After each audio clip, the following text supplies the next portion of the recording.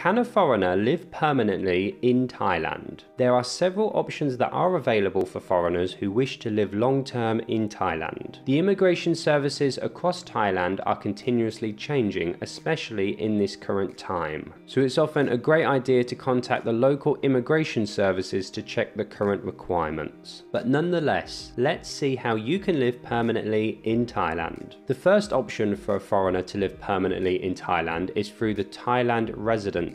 This is often confused with the Citizenship, but the Citizenship is slightly different. The Thailand Residency allows you to stay in Thailand permanently. However, after 10 consecutive years of holding a permanent residency, you can become a citizen through naturalization. The Thailand residency permit does not expire unless it has been revoked, and you will not need to do a 3-month extension similar to other visa types. There are also certain requirements, so I'll make sure that I add the full list of requirements in the description below.